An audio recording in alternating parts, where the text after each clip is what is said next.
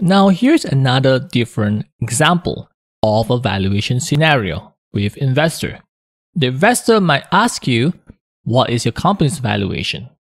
So you should reply them that your current valuation is 1 million pre-money. So you have to mention that it's pre-money 1 million.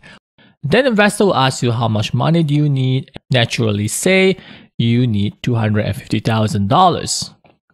So if you do the calculation, this means that the investor will get 20% shares of your company.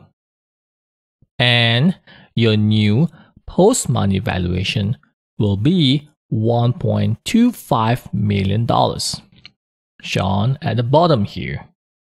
So that's your pre-money valuation of 1 million plus the investor amount here, which equals this.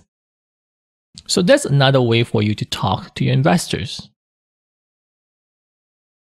So looking back at this table again, if you mention to your investor initially that your company's valuation is 1 million pre-money, you will get this scenario here, where your founder will own 80%, investor will own 20%, and your newfound post-money valuation will be $1.25 million here.